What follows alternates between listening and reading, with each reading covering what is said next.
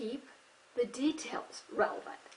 Just like the movie script writer, you want to use enough details so that your listener can visualize what's happening, but omit all those details that really contribute nothing to the setting or the mood or the point of the story.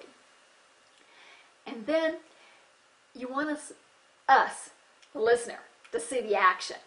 As the storyteller, don't get between your listener and the action, merely telling us what you saw and what you heard. Let people see for themselves.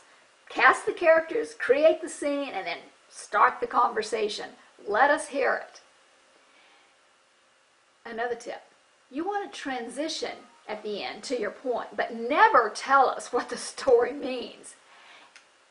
Interpreting the punchline kills a good joke, and it'll also ruin your great story.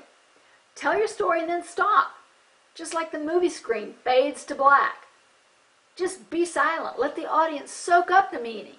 Then, and only then, bridge to your point in your presentation, your conversation, or in the meeting. Why do you want to tell a story rather than just dump data or state platitudes? Well, storytelling holds mind share longer than most people. A well-chosen story can help you deliver an emotional wallop, and it makes the point memorable, persuasive, and powerful.